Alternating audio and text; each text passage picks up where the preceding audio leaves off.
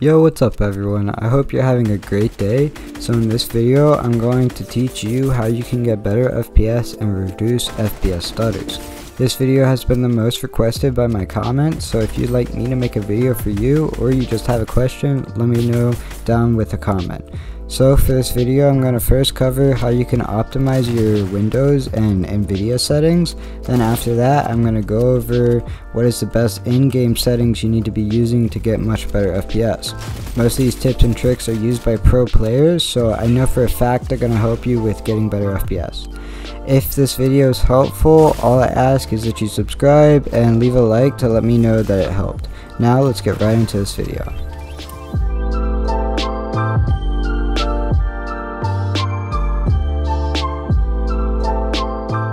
Okay, so you can spend hundreds of dollars on a gaming PC, but if you don't optimize the settings correctly, you can be missing out on hundreds of dollars of performance. So the first thing we're going to do is we're going to open up, just have your PC on, and we're going to go down to the bottom left corner to the search bar, and we're going to type in update. It should be the first thing that pops up, and then once you click it, you can go ahead and open it and then hit check for updates. Whenever Microsoft brings a new update to Windows, it makes the past update or the old version of your Windows run like terrible, because it's going to give you a bunch of FPS drops. I don't know why this is, but you will always want to be checking for updates. If you do have a lot of FPS drops, this is what helped me, because whenever I bought my PC, I got it like 2 months ago, I had like terrible FPS drops, so I went ahead and I updated my Windows. Then we can back out, and then we're going to type settings. Go ahead and open that up, and we're going to go to system. We're going to go to notifications and make sure notifications are off. Notifications can give you upwards to 30 more FPS when they are turned off. And if you do want them on, then you can go to certain things, like you can go and turn on specific apps for notifications. Say you want YouTube notifications, you can turn on those notifications yourself. It also will make you tab out a lot if you are playing. And then after notifications, we're going to go down to focal assist, make sure that one's off too. Then we're going to go down to storage. Make sure that you have free storage up, because most people don't realize this, but if your storage is full, it's a lot of stress on your computer, because it's going to cause your computer to be like constantly searching for empty storage to, like, in case you need clips or something, and your PC is going to use a lot of your CPU power just for that. So make sure that you have free storage, because that allows you to get much more input delay and also FPS. For multitasking, I just recommend having them both off. Okay, so now we're back at the settings tab. We're going to go to gaming, and we're going to go to game bar. Turn game bar off, because it can actually give you a lot more input delay, because it automatically records your clips, screenshots, and is able to broadcast your gameplay. So this is like having an extra streaming thing, like you know how you have Streamlabs. It's like having Streamlabs open the entire time you're playing. So you want to turn that off, because it can give you a lot of input delay. Then for captures, I turned all that off, because if you do have a Nvidia graphics card, you can use Shadowplay to capture your gameplay, or you can also use Streamlabs or something like that to record, or if you don't even record, just have it off, because it gives you a lot of input delay. Then game mode, you want to test this. I like game mode for my PC. I feel like lower specs, they give better FPS and stuff, but if you have higher specs, I'd probably turn it off. And then for Xbox networking, you don't need to worry about that if you're not playing Xbox games.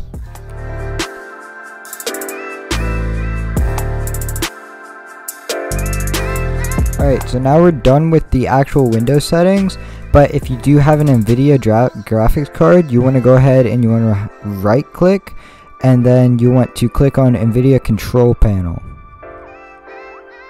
Then you're going to pull that up, and you want to do adjust your image settings. You want to do use my 3D advanced 3D image settings, and then you want to make sure that you have your quality set to performance on high. And then we're going to go to manage shooting settings, and you just want to make sure you turn all of these off except the one things that I do have on, like Coda with GPUs. That's really good for Nvidia GPUs, so you want to have that on, but make sure you have all of these off.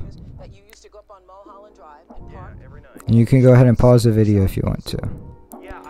Make sure you have power management set to max performance, because that's going to allow you to get much better FPS, because you'll be using your entire PC's battery and stuff like that.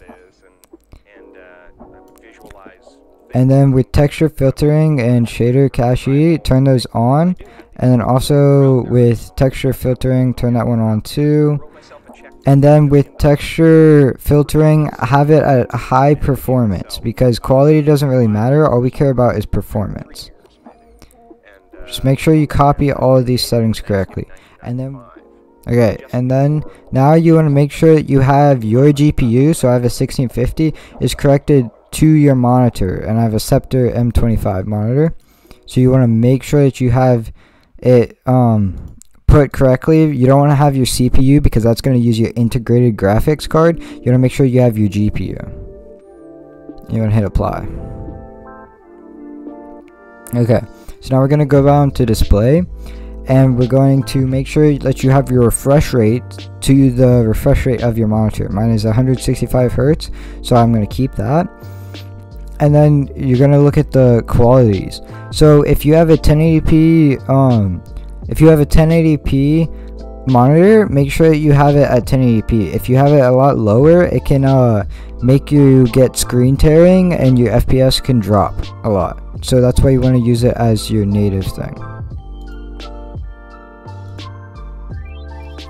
Adjusting desktop display and colors and stuff, that is all preference. I use a digital vibrancy of 75 because that makes colors stand out. So like with shadows and darker things like that, skins will stand out with the shadows. So that's why I use it at 75.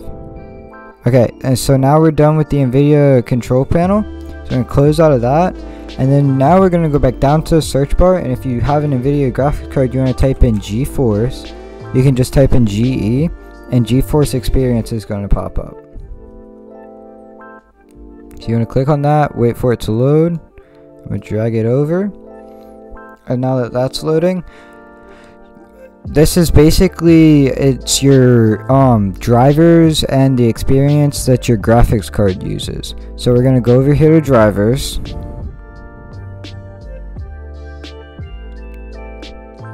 And we're going to check for updates. So drivers are released basically once a month, or sometimes even 2 times a month. So that's why you want to check a lot, because you want to have the most up-to-date driver, because that allows you to get much better and stable FPS.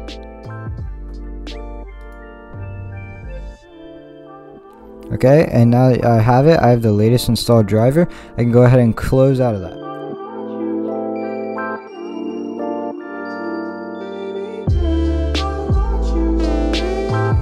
Okay, so now that we have the best PC optimized and everything, we're going to go to our in-game settings, and we're going to make sure that we're playing on full screen. Full screen is going to allow you to never tab out again, and it also gets you better FPS.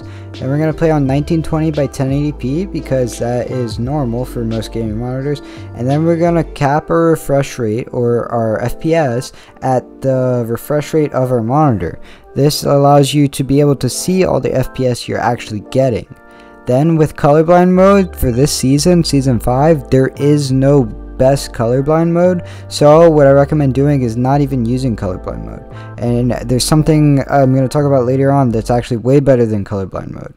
But you want to go ahead and you want to go down, and you want to have your textures on high and your build rendering distance on near.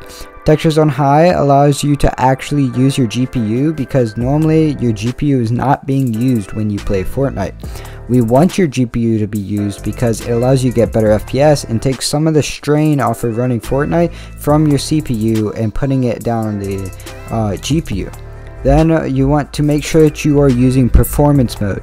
Right now, performance mode is the best DirectX variant for Fortnite. All the pros are using DirectX performance mode because they can see in storm, and then they also get god tier FPS, plus they get very little input delay. So every pro is using performance mode right now, and so should you. If you get the mobile graphics, that means you just need to upgrade from 8 gigs of RAM to 16 gigs of RAM. So that's what I recommend doing if you get like hard mobile graphics. But for everything else, performance mode just takes over.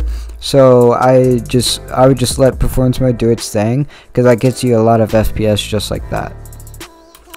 Alright boys, that's gonna wrap it up for this video. I hope it was really helpful, and I'm sorry it was so long.